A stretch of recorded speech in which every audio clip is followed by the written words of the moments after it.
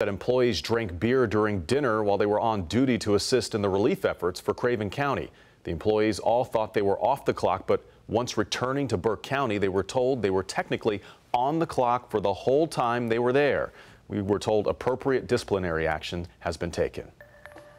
The 2018 midterms now just 4 weeks away, and women looking to make their voices heard more than ever. It's a movement that really started after President Donald Trump was elected. One day after his inauguration, millions of women worldwide took to the streets in fury over his election. It was possibly the largest protest in U.S. history. Then came the Me Too movement that has rocked the political world.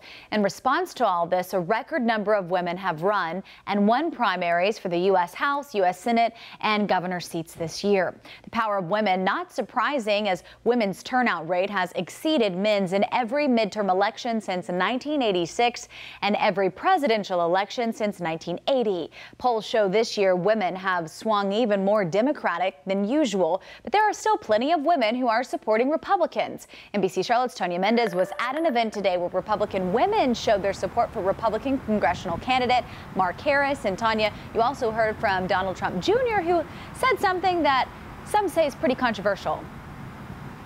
Yeah, so this was an event that was supposed to be about empowering women, but Trump Jr. made a joke about the Me Too movement. And while there are some who would question the timing of a joke like that, we talked to one political expert today who said a joke like that actually just galvanizes Trump's base.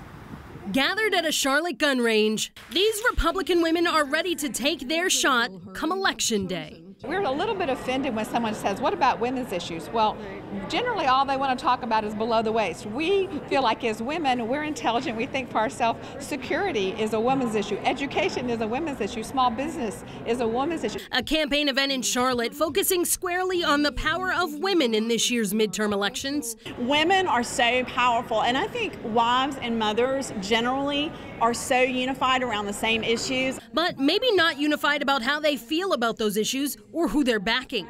A recent Washington Post Schar School survey found 54% of women said they preferred Democratic candidates, compared to just 40% who favor Republicans. You take it with a grain of salt. With so many tight races, political star power is stumping in Charlotte. At the event Tuesday, Kimberly Guilfoyle, one of the latest big names to come to town. Thank you so much. Joined by Donald Trump Jr., who, during this photo op with women voters, cracked this joke. Can I say that I'm going to like taking this picture, or am I going to get Me Too'd? And while a joke like that at the expense of a major women's empowerment movement may sound off-color to some, the folks on the other side are going to say this is the perfect example of how they don't take sexual assault seriously. Political science expert Dr. Scott Huffman says it actually fires up his father's base. Republican women, since Trump has been elected, have kind of doubled down. And